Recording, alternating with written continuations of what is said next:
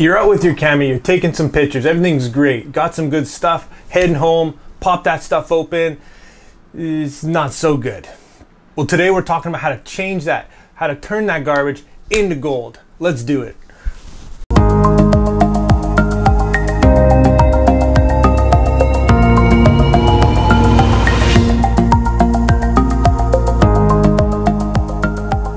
Hey guys, so we're here in Lightroom and we're just talking about what happens when you see something cool, you take a picture and it doesn't really turn out the way you envisioned it or you wanted it to, and that could be a million different reasons. Maybe the light wasn't there, maybe the ISO, like in this case, was super high and the quality's not there. Maybe just compositionally you botched it, and it doesn't mean it has to be ruined.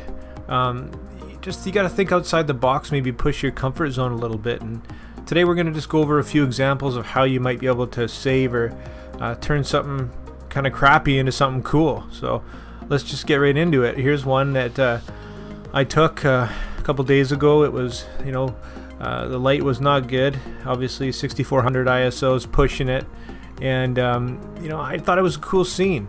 But it definitely didn't turn out the way I wanted it to. I didn't have my tripod and I just kind of snapped it. So I got home and the lines to me are nice, and I wanted to see if I could do something with it. So obviously as is, I don't like it. Let's just make a few changes over here. Let's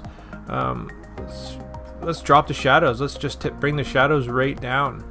Let's bring the blacks right down. Let's bring it down. Let's kind of think about maybe inverting it a bit and see where we can go with it. So drop those shadows all the way down. Let's bump that saturation right away. We can see some of the colors in the sky start in the water there start to come back, some of the reds and the blue of the sky. And then maybe let's think about getting rid of some of that grass there and really just black out everything but this cool stream, this cool river here.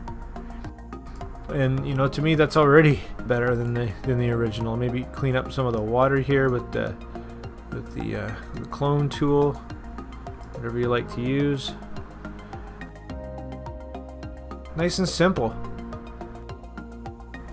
To me that's a lot more interesting of a picture right there. That's kind of something that I might even put on the wall. It's different. It's got a kind of a fine art aspect to it, and we can see before and after and just how significant. And what does that take? 30 seconds it took to kind of do that. But you got to get out of your comfort zone. If you're doing the same style of editing every time, maybe try something different. Look at your presets over here. Maybe pick a preset and see what it might do for it. There you go. There's a matte. You throw the matte on and kind of make that bit more faded look. Keep the saturation if you like it, that kind of thing. So there's a million things you could do, but just get out of your comfort zone. And we'll check out another example here. Here's one that I shot. We were downtown the other day and I just missed this dog that had peed on this pole right over here, and I was kind of choked, but just snapping away.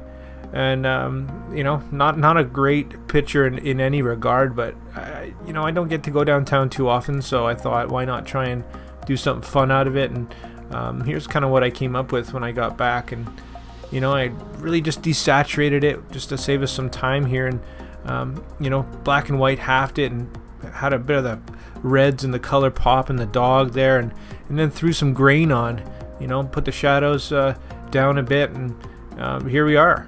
So you can see again, kind of comparing the two. It's like night and day, and it didn't take a lot of time. It's just something different. Try a couple different styles, and that's really how you can, just take a bad picture or not so good picture and just kind of turn it and make it your own.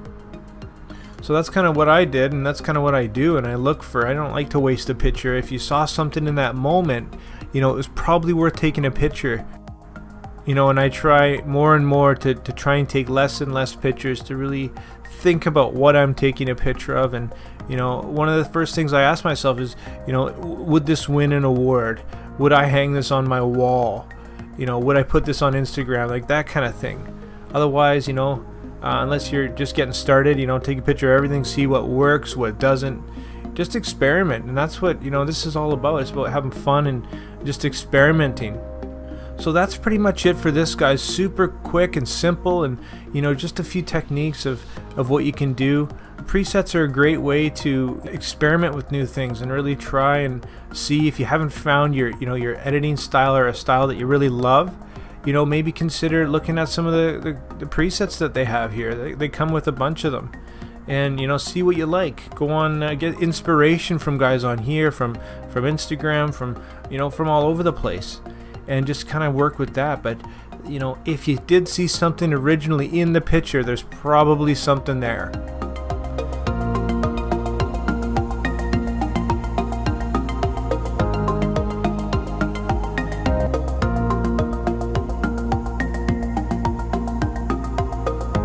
Well, that's it, guys. Thanks so much for watching. I hope you learned something.